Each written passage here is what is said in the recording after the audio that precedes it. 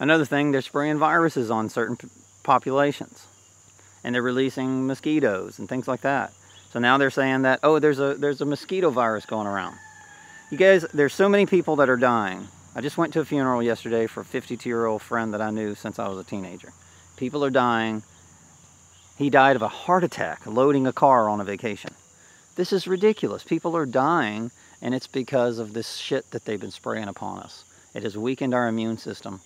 And I tell you, if you're not the healthiest of the healthy, you're going to die. And even if you are healthy, you can die of a heart attack.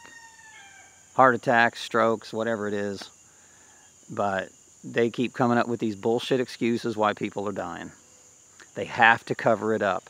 But I want you to know this. They're sitting on their yachts laughing at us. They got away with spraying us. And we didn't shoot the planes down. So they got away with it. Now they're on their yachts laughing at us, rolling into Obama dough profits while Obama's getting a cut for it with his cronies in Wall Street. And,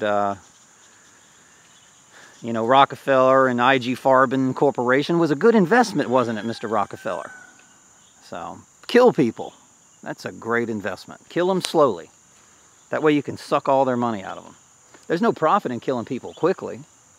They want to kill you slowly so they can suck all your property, all your money out of it. It's called Agenda 21. God bless.